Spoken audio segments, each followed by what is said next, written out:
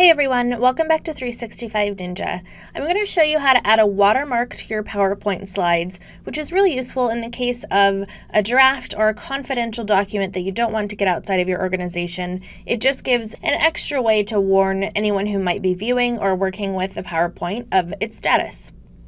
So unlike in Word, where you have an actual button that puts a watermark on every page right in the ribbon, you have to do a little bit of a workaround in PowerPoint. What we're going to do is actually add text to our master slides. So to get to your slide master, go to the View tab, click Slide Master. Now I'm going to scroll up and select the topmost slide.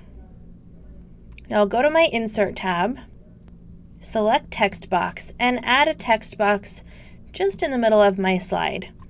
And then you can add the text that you want your watermark to be. So I'm just going to put draft.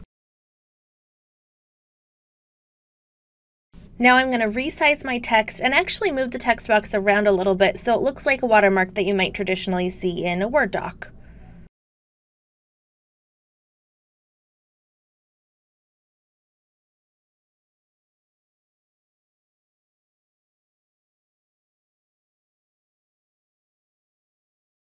Might take a couple of tries to get right, like you saw that I had there. So now we'll go to text options in the format shape bar. And if you don't see this, you can go to the Format tab and click this little pop-out window here. I'm going to select this first option, Text Fill and Outline, and then Transparency is what we'll use to make it look like a draft watermark that kind of fades into the background.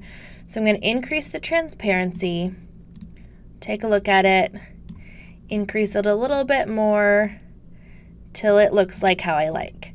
All right, now that looks like a watermark to me. So I'm going to close the master view, and now I can see it on the background of all my slides. And you'll notice in slides like this one where I actually have a pretty large amount of images and text on my slide, you can't see the watermark anymore. But on slides where there's not as much text, you can. So keep that in mind. That's a limitation of this workaround. Since we're not actually adding something to the top of the slide, we're actually adding something to the background.